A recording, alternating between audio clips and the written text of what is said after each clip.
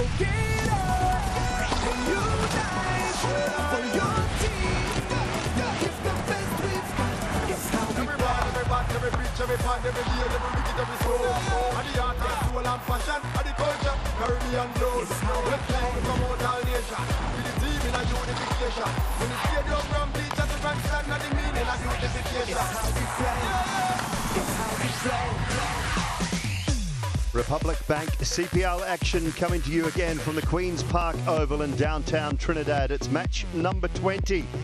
The local team, the Trinbago Knight Riders, up against the Antigua and Barbuda Falcons here this evening. Time ago, the toss was conducted out in the middle. It was Chris Green for the Falcons, who won the toss. He elected to field first, as has been the case only once in the tournament, as the winning captain decided to bat first. And team changes for the Falcons. Brandon King is back. Hassan Khan, who is an all-rounder, is back, and Joshua James back to bowl some seam for them. Chris Jordan and Joshua Little in for the Trinbago Knight Riders tonight, so they actually have a quota of 4 overseas players. They only played with 2 last night, the home side. That is the Brian Lara Pavilion here at Queen's Park Cricket Club.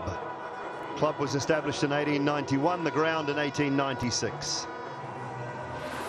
Alongside me, a man who knows a lot about it, Samuel Badri. A very good evening to you. Hello, Dooley. Hello, everyone. Yes, very hallowed grounds, this Queen's Park Oval. So many iconic memories of West Indies cricket have been played here. A couple coaches on the Falcons team, Curtly Ambrose, who could forget his heroics here, as well as Shivnarayan Chandrapal, the head coach.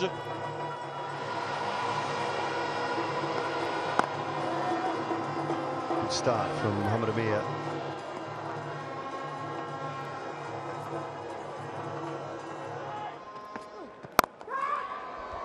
Gone aerial, away over backward point. Good chase, but to no avail. First boundary of the evening off the bat of Sunil Narayan.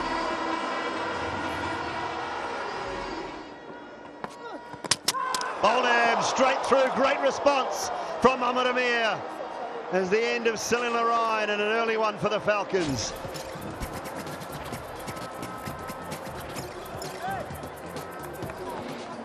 Yes, stumps everywhere. Exceptional retort from Mohamed Amir. Made the adjustment in line and in length. And that was all she wrote for Sunil Narayan. 4 previously. Look at that. Angling back in through the gate. Brilliant from Mohamed Amir. And that's where you want to be. You want to be on the stumps. Early success for the Falcons. Narayan goes for 4, 5 for 1.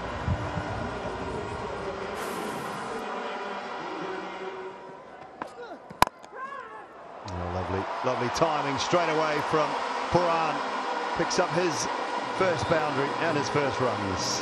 Ends the first over, 9 for 1.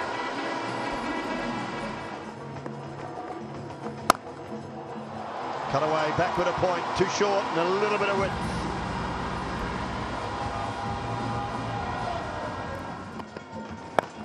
Goes into the attack, and it's been whipped high, leg side, might be far enough. Republic Bank maximum.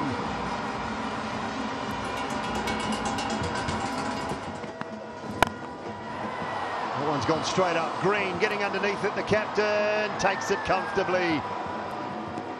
Bounces back, does Springer. And not for the first time tonight, we saw a boundary followed by a wicket. Yep, a lot of dot deliveries. He was 3 of 13, got a 6, and then trying to catch up, so to speak. He wasn't able to get the connection that he was after. Relatively comfortable catch for Chris Green, and the second one goes. Both openers dismissed now, 29 for 2.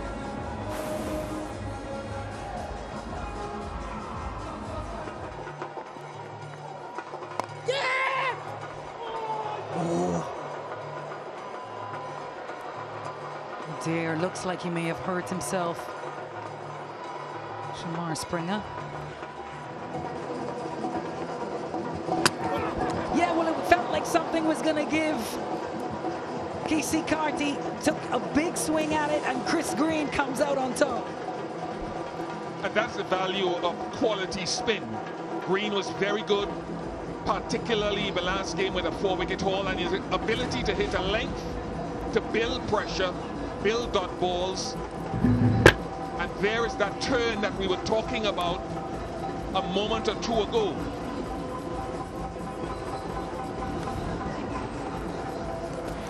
Harris has struggled when the ball has deviated. Carty as well, 40 for 3.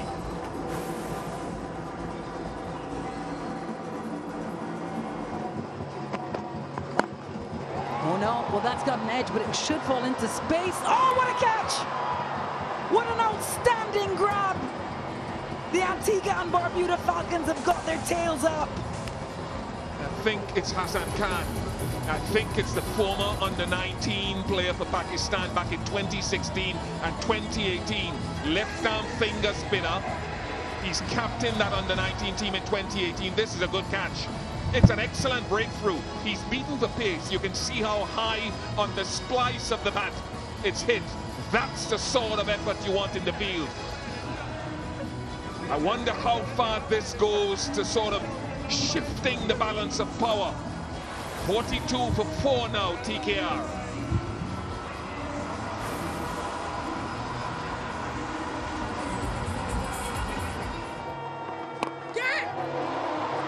Didn't get all of it, but it will land safely as a full maximum.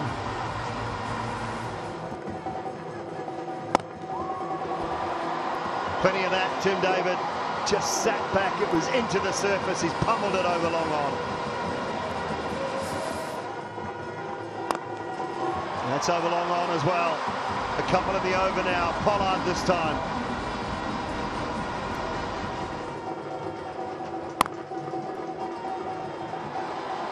Timing through the offside, all the way along the ground for 4. Starting to find his range, Tim David.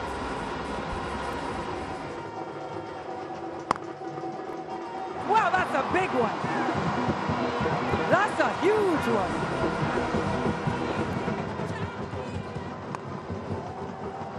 Gone, 6 and out for Tim David. Ahmad Wasim takes the catch. Fabian Allen with the wicket. And that has broken what threatened to be a big partnership. By my count, I think that's the third Trinbago Knight Riders batter who's hit the boundary and then been dismissed the next delivery. Onto the roof previously, a little bit wider, perhaps a touch slower. And a simple catch for Ahmad Wasim. This is a big strike. Remember what he did in the previous fixture in Antigua. Fabian Allen picked up 3 wickets then. And a good start for him here. David goes for 25, 82 for 5.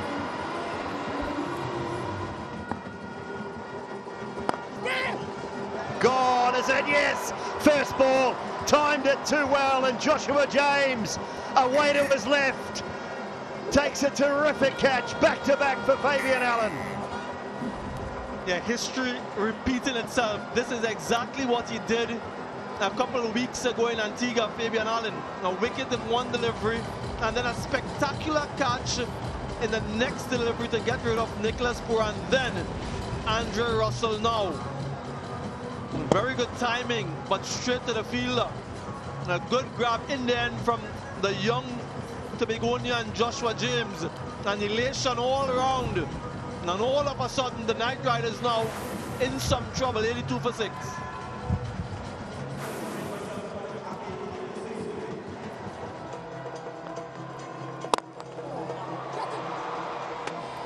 Through him. Green is generally a very, very safe pair of hands, and he's very straight because it's Pollard.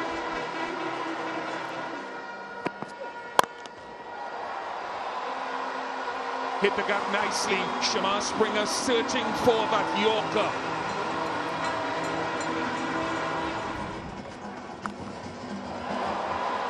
Flat and powerful. Just wonder what the thought process was from Amir to go to that delivery there at that time. And if it's straight enough and you miss your length, that dominant bottom hand of Pollard takes that from off stump to deep square. Yeah, we've seen this before from Mohamed Amir when he was defending 18 in that final over against the Guyana Amazon Warriors. He wasn't certain as to what he wanted to do.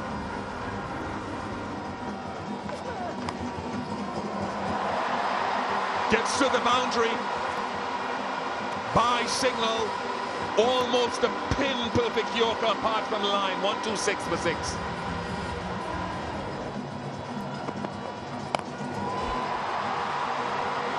Not enough on it. Pollard's gone, and Springer continues his excellent work with the ball across the season. And that's why I have identified him as, of the uncapped players, the guy right now at the top of the tree. Yeah, slower ball into the surface. The height is important. If it's lower than that, Pollard is able to control it and whack it wherever he wants. But because he gets it that high, it's a little bit more difficult to get optimum power. 47 from 37, 128 for 7. He has a chance for wicket number 13 this season. Oh no! Oh no!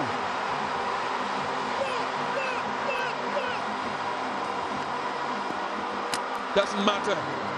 Chris Jordan is run out. But they get a couple of runs.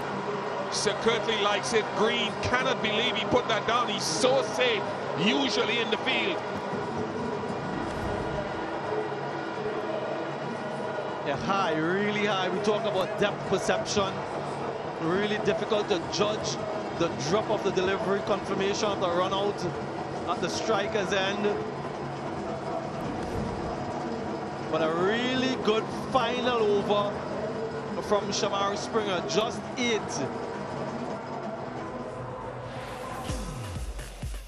That's the batting for the Trinbago Knight Riders. 47 from Karen Pollard. A wonderful partnership with Tim David, who himself got to 25. The top order again, not really firing. Puran, 14 from 17. 134 is what they managed. 60 dot balls, and I know there are mitigating factors tonight, but good work by Mohamed Amir, by Chris Green especially. Shamar Springer again outstanding, bowling difficult overs. A wicket for Joshua James. That of Puran will please him greatly. And Fabian Allen once again with wickets against TKR, 2 for 13. The Falcons, to try to get another win this season and do the double over TKR, need 135 of their 20 overs. So get up, unite for your team. Now take it to the top. It's how we play. Get up, unite for your team. Now take it to the top. It's how we play.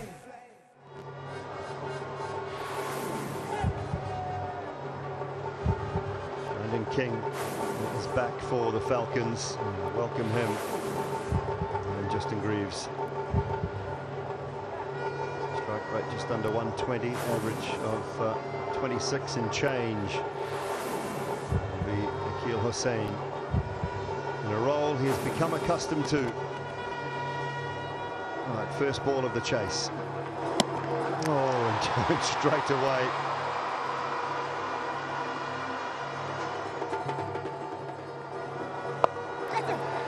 Aerial and taken.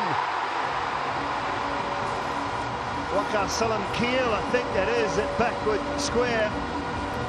Not the tallest of men, but he had to use all his reach. Grabbed it high away to his left, and an early one for TKR. And just listen to the crowd. They have been enlivened with this wicket. A couple spun past the outside edge, looking to do something differently Brandon King. The El Dorado celebration from Akil Hussein. Wonderful start for the Night Riders. King goes without scoring. None for one.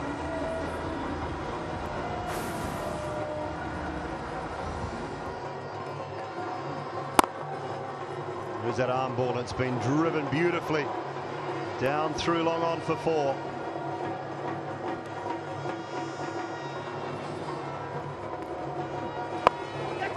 Another one for Silan Keel, straight up, underneath it. Oh my goodness!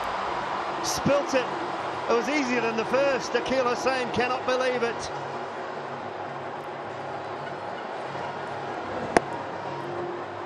Gets a life, one overdone. 5 for 1.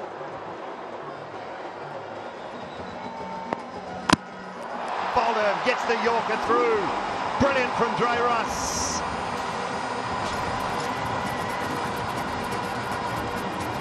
Rapturous ovation from those in here at the Queen's Park Oval. Short delivery followed by the fast Yorker.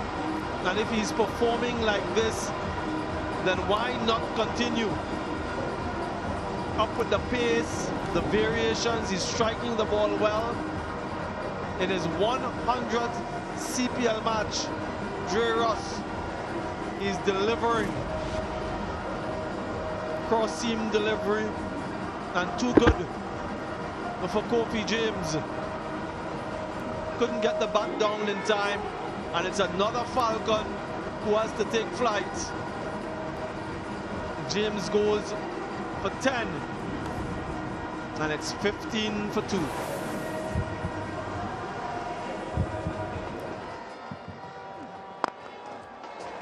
That's a good shot, really well played. 1 bounce 4, good use of the feet.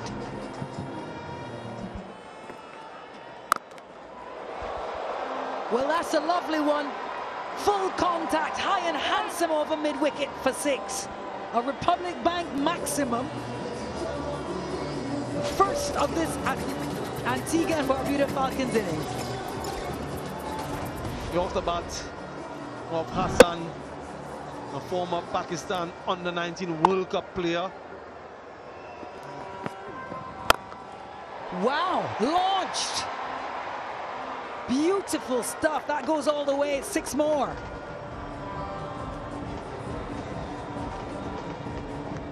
Good striking now from Hassan Khan. A couple of first-class 50s, multiple half-centuries in list day cricket. Once again, don't bowl it there to me. Well, he's been given an opportunity, this young man, this evening, and he's grabbing it with both hands. He took a 6 off Narayan in the previous over, now back-to-back crunches. Oh, that's a beautiful shot. All along the ground for 4. And there it is. That's the 50 partnership. It's a great shot. Well controlled from Hassan for 4 more.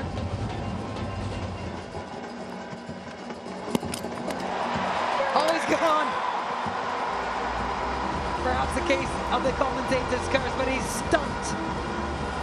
Hassan Khan, has been a good innings for him, but he's got to go. Good length from Narayan. It almost premeditated from Hassan Khan, but he's done a good job, actually. He's done a good job. 36 from 20, strike rate of 118. He's come early. He left home base very early. Whether Narayan saw that and dropped it in a little bit shorter, only he will know. It's a good breakthrough, but it's a good knock from Hassan Khan. 68 for 3.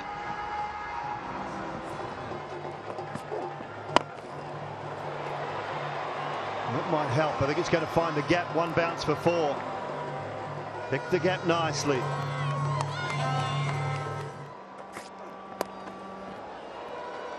It's been hammered away into the gap leg side. Just short enough to pounce on.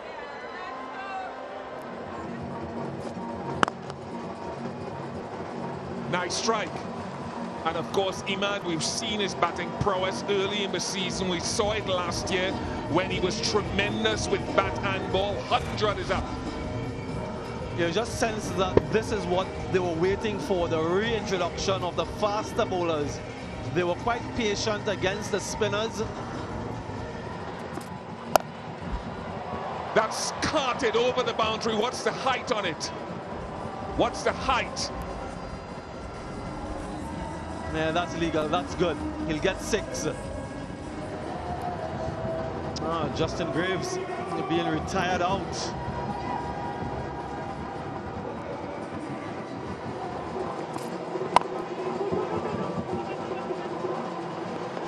Knocked by Chris Jordan. Yes, they go for it and they get there. It's a deflection. Deflection. Will it reach the boundary? It'll count, you know. It does count. Inadvertent from Imad Wasim of the Chris Jordan throw, and it has to be given. So the rub of a lot of things.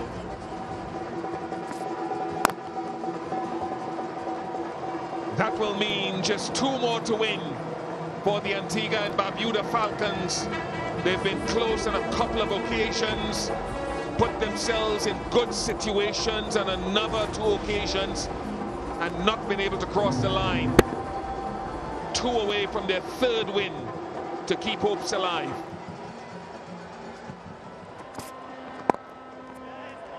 And Fabian Allen off his bat after a solid bowling performance nudges the winning run for the Antigua and Barbuda Falcons in a game that had some twists and turns, but it's been excellent from the Falcons in that they've done the double over Trinbago Knight Riders this season, defeating them at home in Antigua and now defeating TKR at their home at the Queen's Park Oval in Port of Spain, Trinidad, by 6 wickets